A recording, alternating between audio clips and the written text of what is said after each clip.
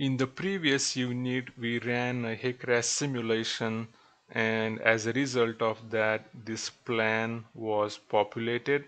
So we did not give any name to our plan. So right now, by default, it is named as Plan 01. In case if you gave a name as steady flow or something else, you will see that ID or name here. Since I did not give any ID or name, I just see Plan 01. Now there are multiple ways by which we can view the results. So I will just show you few and then we will do the flood inundation mapping. So the first thing is you can go back to geometry editor and look at the cross sections, and you will see that now we have water level in each cross section. So if you change that, you will see the water level in each cross section, and by default it is showing us for PF1. So by default you will see the water profile for PF1. If you want to look at the water elevation or water depth for another profile, you can go to plot options and then you can pick profiles. So right now it is PF1. If you want to see all three, you can select those using the shift key and then say OK, and then you will see the water elevation for PF2 and PF3.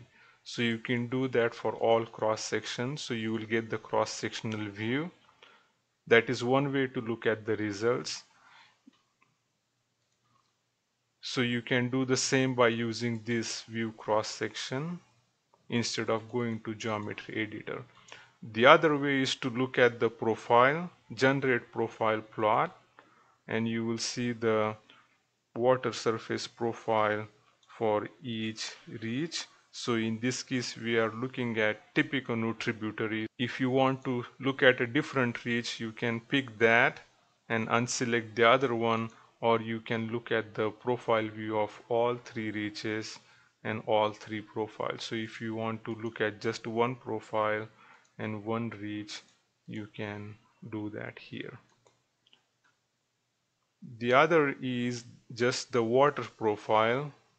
So you see the water profile for one reach and one profile. So in this case we are looking at Tippecanoe tributary profile 3, 2, 1. Similarly you can change the reach and see that. Okay, so the Wabash lower reach has a bridge, which is what you see here in the line here. So that's another way to look at the results. And then you can also look at the 3D view, and you can use this button here, change the angle, and right now we are just looking at one. If you want, you can go to options, reaches. So right now we have Tippecanoe tributaries. We can do all. Okay, and then you will see this. Okay, so right now again we are just seeing PF1. If you want, go to options, profiles, and pick any profile that you want. So I cleared everything. Let's say we want to see this for profile 3, and okay, and you will see the highest. So you can see the bridge here in 3 dimension. So this interface is not very intuitive, so you have to play with this scroll buttons to change the angle and look at the profile in 3D. So this is a basic visualization in HEC-RAS. Now to look at the flood inundation, we will go to RAS Mapper. So you click on RAS Mapper, and this is what we have seen before. So to see the results, you click on results, and we gave a name Plan 01, or we did not give a name, so by default it was Plan 01. So if you click on that and the depth profile, you will see the water depth. So this is for PF1.